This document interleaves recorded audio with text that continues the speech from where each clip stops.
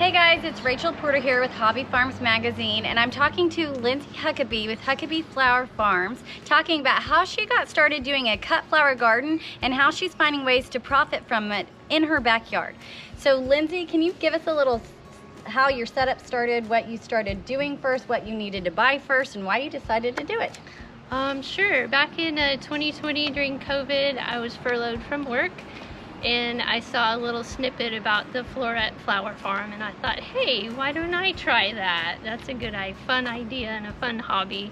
So I bought a little cut flower starter kit and started 3 beds right back there against the fence, and we figured out that, hey, we had a green thumb, and so the flowers grew, we cut them, and we gave them all away. So we decided to pursue it as kind of a side job. That winter I took a online course from the Gardener's Workshop and kind of learned all of the tips and tricks about flower farming. Since then, we've just kind of been growing back here in the corner of our backyard. And now we're about 3 years in, and we do bouquet subscriptions, and we sell at a little boutique in downtown Jinx, the Pink Lily. Okay, awesome. So she's a great example of a hobby farmer taking what they're passionate about, continuing to learn about it, and then turning around and making a profit over it. So what all do you offer for people to buy out of the garden? We do a bouquet subscription, which is where we will make a nice large bouquet. It's a wrapped bouquet.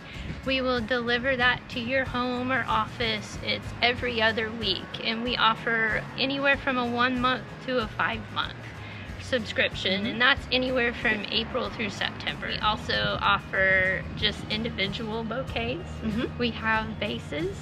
And we also do mason jar bouquets. They're a little bit smaller, but they're really cute.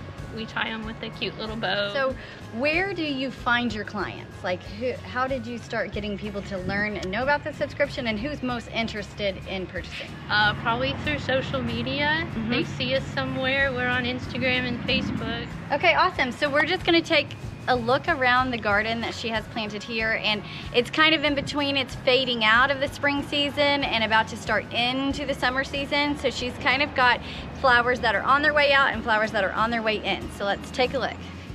This is going to be mainly your what we call cool flowers, where we plant in the fall over winter, and then they come up in the spring. So these are black-eyed Susans that have all reseeded themselves. So that's the other thing, very low cost, because they reseed themselves, and you can see how many we have. And a great cherry option. Right. This is Ami. It's a good supporting flower. That's also a cool flower. I love them for their little tiny clusters of light.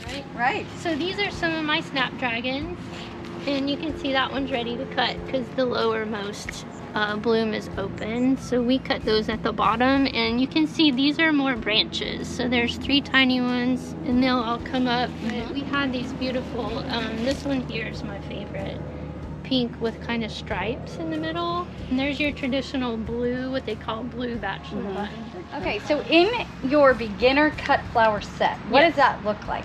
And where is it available? I got it at Lowe's, and it comes with a tray. A tray for your soil. So it came with the soil and seeds. So it was just zinnias and branching sunflowers. Okay. And so it has instructions. You just put the water in it, the pellets grow, you put a seed in each one, cover it with a lid. It's just a clear plastic lid. Right. Okay, so it is starting seeds indoors and then transplanting. Okay. Almost everything I do is indoor seeds. You can direct seed, especially sunflowers. You can put the seeds in the ground, they will grow, and same with zinnias. But I do start mine all inside just so I kind of have a count. Okay, so we are in Lindsay's dining room, and she's going to show us, after she has cut these flowers at the appropriate time, she's been storing them in cups with water, and together we're going to make a mason jar bouquet, right? Yes. Okay. All right, so we're going to start with our bouquet. So you just want to kind of measure it. I just kind of stick it in the back usually. The other thing is you want to make sure you don't have any leaves in the water, because they just rot and they're kind of clog up the pores. So I'm going to cut that down a little bit. Don't be afraid to cut to make it how you want. Kind of stick it in there. And then I just kind of play around with things. That I've got in the back, I'm gonna go ahead and put in kind of my focal flower, which would be one of my larger ones. Like we could do a sunflower in this one. So we'll just kind of put that down the size. I'm gonna take off that leaf because it's huge. We don't really need that. And that one's got bite marks on it, so I'm gonna take that off too. And I usually try to stick that in the middle. I love feverfew, especially for mason jars, because it kind of really gives it some. Yes, very southern. Little, I like it. Yeah. You can pull in some ami if you want. That's one of these guys.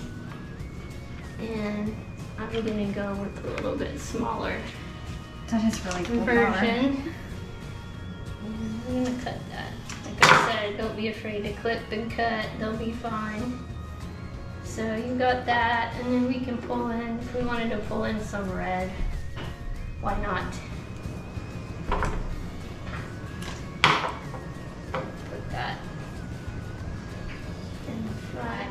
Cut flower gardens are something you can really pursue if that is your hobby and your passion right now. They're easy to get into. There's lots of resources out there, and you just get to grow and you get to garden, and it's an ever-evolving process where you get to change it up and see what you like and see what works and see what doesn't. So Lindsay grows and sells subscriptions April all the way through September. Her bouquets range from early pastel spring colors all the way through really vibrant summer colors, getting into some of those darker fall colors. So it's a great long season that you can grow and keep growing. She's got a small amount of space that's going to produce loads of bouquets, so it's not something you have to have acres on acres ready to go. So if you're interested in getting into that, look at some of these sources that she's used and post your comments below and we'll get those answered for you.